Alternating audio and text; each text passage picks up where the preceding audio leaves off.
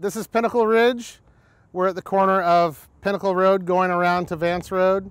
It's a 60-acre property. The city plans to build 105 new residential lots on 3 different streets. You'll enter on Pinnacle Road and go around to an exit on Main Street. Phase 1 has 41 lots and will be completed in late 2018.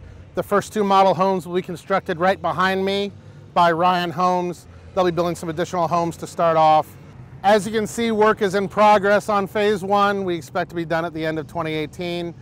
And the first 2 model homes will be on this stretch of Amelia Way, which is the main road that goes through the entire development named after Amelia Earhart. A lot of these lots have the availability of things like walkout basements, additional amenities, sunrooms, things like that. And all of that will add to the value of the homes as well. We expect the model homes to be built and completed in the 4th quarter of 2018. I don't have a firm date yet, but when we do have model homes that are ready, we'll have a grand opening celebration here to give them the kickoff that they need. These 41 lots are Phase 1. We are accepting bids for contractors to start construction on Phase 2. That's going to be late August when we accept those. So by the time you see this, we'll already know who's starting that construction. And we hope when this contractor is done with Phase 1, we'll just start right off with Phase 2 and keep going. We expect Phase 2 to be done probably in the 3rd quarter of 2019.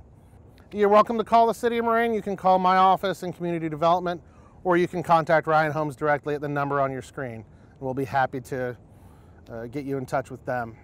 As you've seen from some of the images playing while I talk, it's a beautiful view, and we called it Pinnacle Ridge for a reason. We wanted to show that this is kind of the pinnacle of Moraine. This is one of the highest points, and you can see most of the southern Miami Valley when you're just standing here. And when homes are constructed, when it's a neighborhood, when there's residents here, I think it's really going to be something special.